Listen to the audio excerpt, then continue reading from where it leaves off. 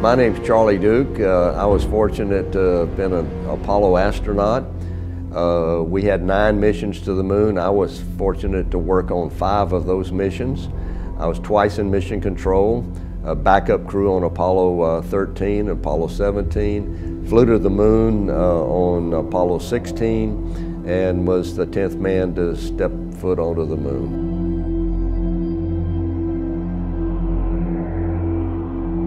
First, I believe that this nation should commit itself to achieving the goal before this decade is out of landing a man on the moon and returning him safely to the earth.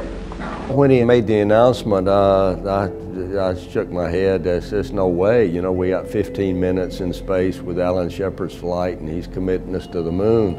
What a bold statement. I thought it was incredulous, but the country pitched in. Next year I got to MIT, and MIT was building the Apollo Guidance and Navigation System, and I got to work on it. And I met some astronauts through that work, and I'd never seen anybody so enthusiastic and so positive that we're going to do this. And so I began to get that excitement. Maybe I could do that job. And so that was the really 62, 64, this time frame when I was at MIT was when I really got excited that, yeah, we're going to pull this off. We're going to do this.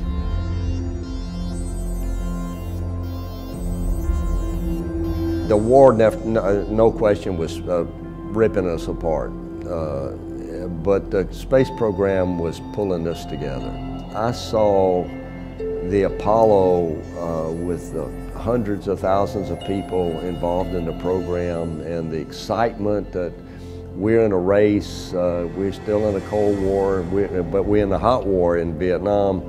But we're going to win this Cold War. I went around the country speaking back in those days. I found a lot of togetherness, if you will, and the kids, the adults, everybody was excited about it, and we're going to do something that's never been done before. So it did pull the country together.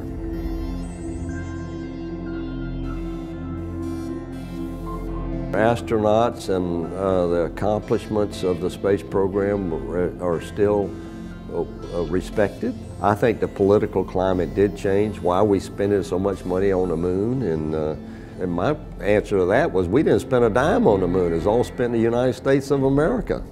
We had 400,000 people.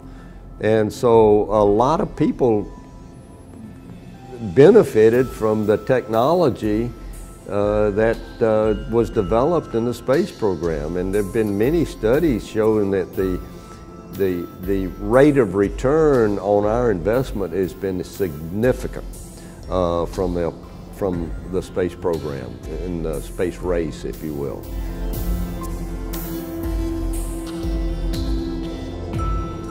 I'm a big proponent of technology, and I see the benefits that technology has brought to us and brought the world together. I just got back from India.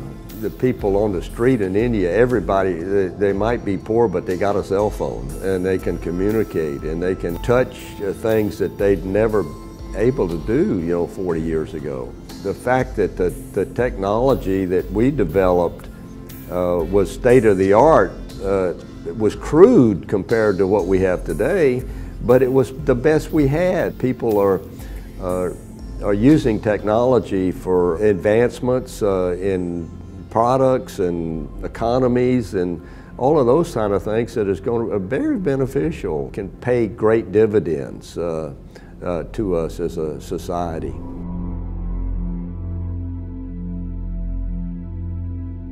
I don't see any conflict. Science is based on immutable laws, and the laws of the universe were put into effect by a designer.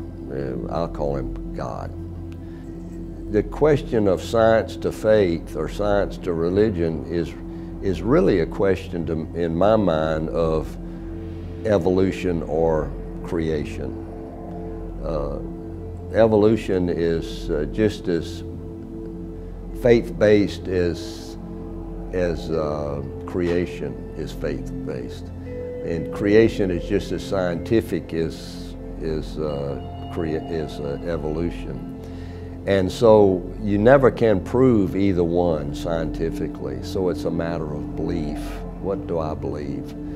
And I think the evidence now, in my view, points more towards that there's a designer of the universe is too orderly. That's just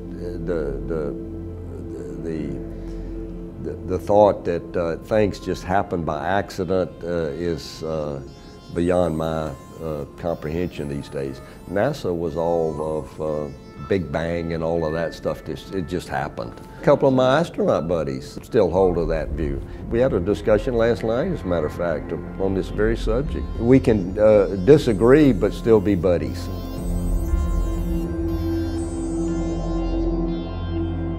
I try to get the kids to take the hard courses.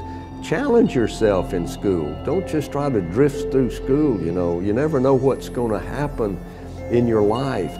I mean, when I was a kid, there wasn't any space program. But I kept my view wide, and I had a sort of a plan that I wanted. The only thing I knew is I wanted to be a pilot. And so I became a pilot, and then all of a sudden I was in flight school and Sputnik went up, you know, and wow, there's a new way to fly. We go into space maybe, and so I just kept going, and one step at a time, and so I try to encourage kids, not only my grandkids, but the kids I get to speak to. I'm very active with the Astronaut Scholarship Foundation, and we give scholarships to deserving kids all over the country. And it's good to see the kids being challenged today and the interest in the space program. When I applied for NASA, there were 3,500 applications, all men back in those days. In 2017, NASA had 18,000 applications for the astronaut program. So the interest is there, you know, and the desire to explore in this younger generations is all there. It's very exciting to me.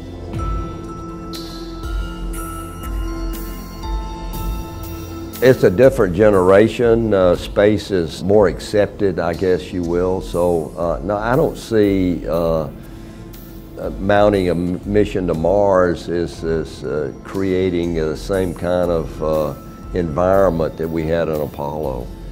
But that's aviation. You know, you look at, my dad was born in 1907, 4 years after the Wright brothers.